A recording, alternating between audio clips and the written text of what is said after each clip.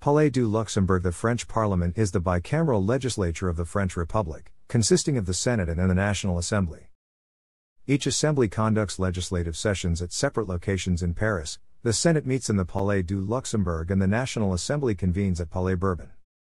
Each house has its own regulations and rules of procedure. However, occasionally they may meet as a single house known as the Congress of the French Parliament, convened at the Palace of Versailles, to revise and amend the Constitution of France. Normally, the Parliament meets for a single 9-month session each year, but under special circumstances the President of France can call an additional session. Parliamentary power was limited after the establishment of the Fourth Republic. However, the National Assembly can still cause a government to fall if an absolute majority of the legislators votes for a motion of no confidence. As a result, the government usually consists of members from the political party that dominates the assembly and must be supported by a majority there to prevent a vote of no confidence. The Prime Minister and other government ministers are appointed by the President, who is under no constitutional or other mandatory obligation to make governmental appointments from the ranks of the majority party in Parliament. This is a safeguard that was introduced by the founder of the Fifth Republic, Charles de Gaulle, to attempt to prevent the disarray and horse trading seen in the parliamentary regimes of the Third and Fourth Republics. However, in practice the Prime Minister and other ministers usually do belong to the majority party.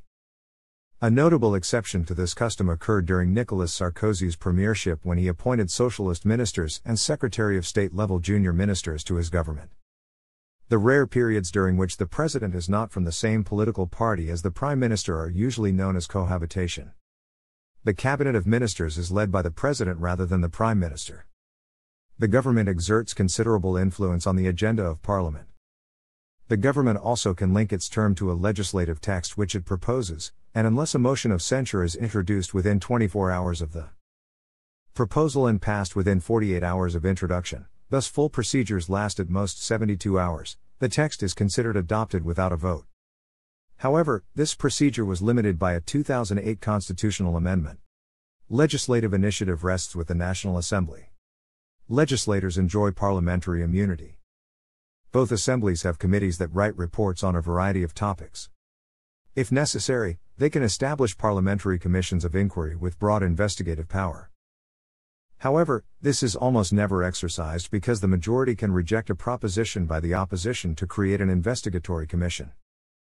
Also, such a commission may only be created if it does not interfere with a judicial investigation, meaning that in order to cancel its creation, one just needs to press charges on the topic concerned by the investigatory commission. Since 2008, the opposition may impose the creation of an investigative commission once a year, even against the wishes of the majority. However, they still can't lead investigations if there is a judicial case in process already.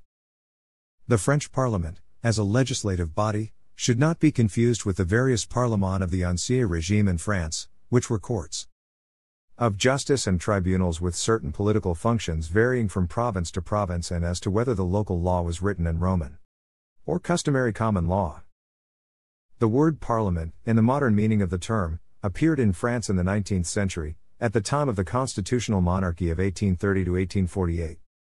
It is never mentioned in any constitutional text until the Constitution of the Fourth Republic in 1948.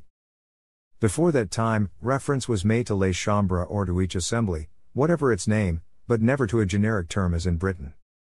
Its form, unicameral, bicameral, or multicameral, and its functions have varied throughout the different political regimes and according to the various French constitutions. Thanks for watching.